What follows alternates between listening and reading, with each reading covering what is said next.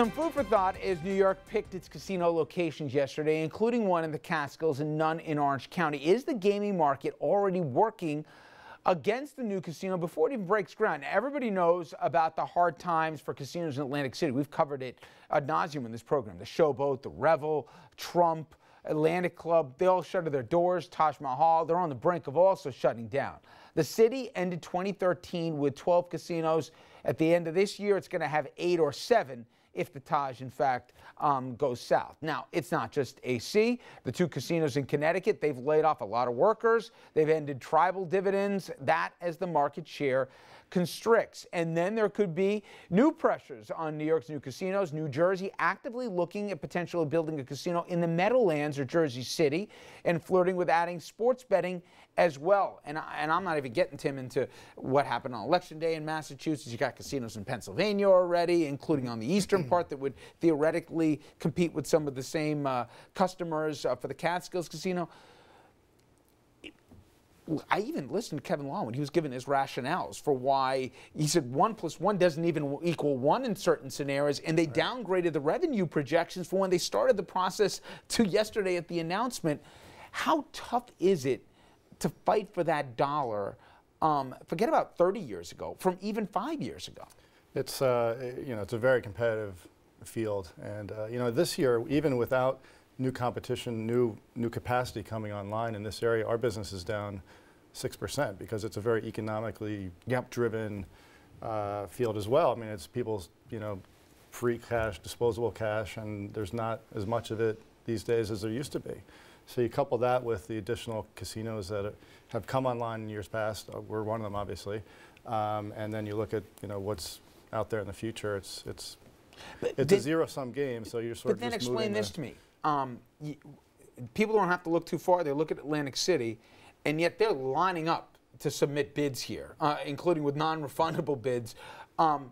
Why is there such demand when it's so hard and such a tight margin to make money with so much competition for the same dollar? There's really not that many areas left in the country where there's a lack of casinos, and New York's probably one of the best of the remaining areas. So, when you figure out the economic model, though, it's changing, as Dick points out, and it goes back to something Gary said a couple of years ago. I have notes as to what you said. I keep notes, but New York has been exporting gambling dollars, and because it's big and rich, the opening of casinos in this area doesn't mean that we're going to attract new business.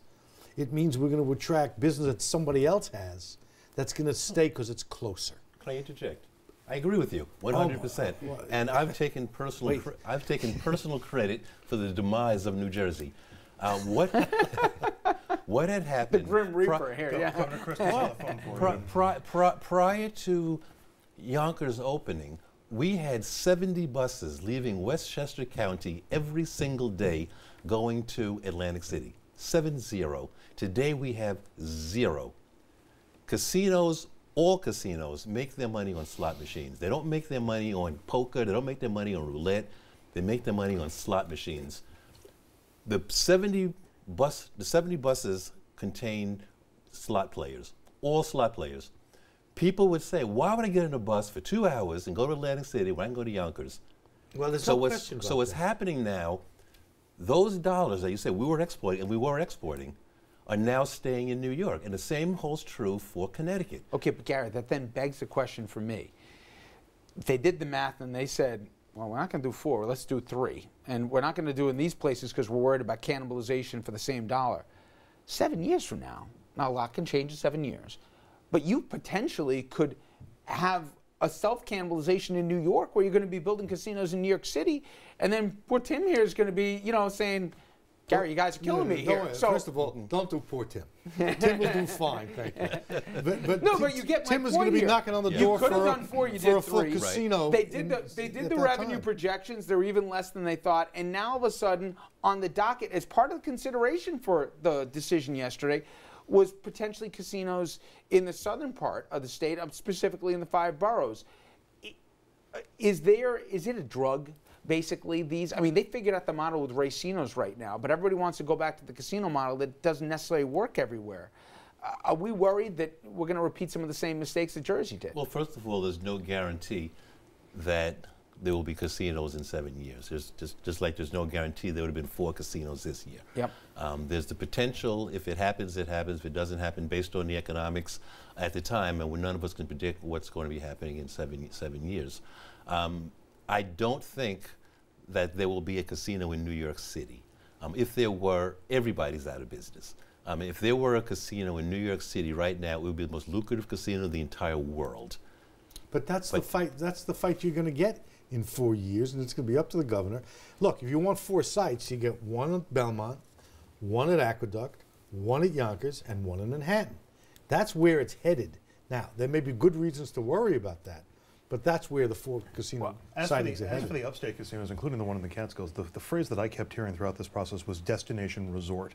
That's what's supposed to delineate this from the model in Atlantic City or even the models in Connecticut or in Foxwoods. Golf courses, ski slopes, water parks, all of the extra stuff that would make it a tourist attraction even if there wasn't the gambling there.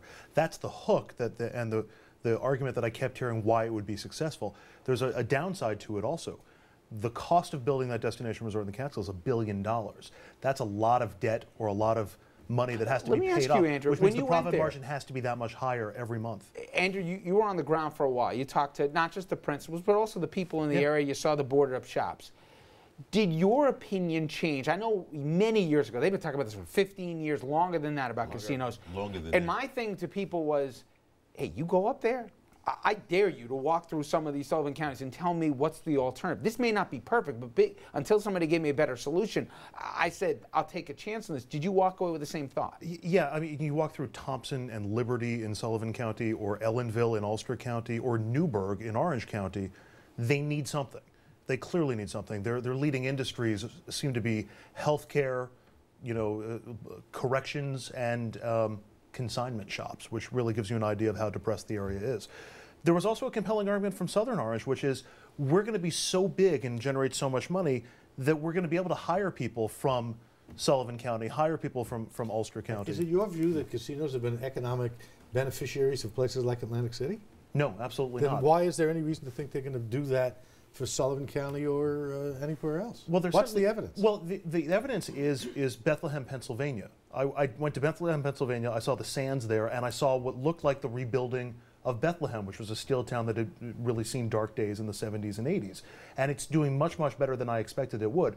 I can't tell you if it's directly related to the opening of a casino there, but it's certainly part of it.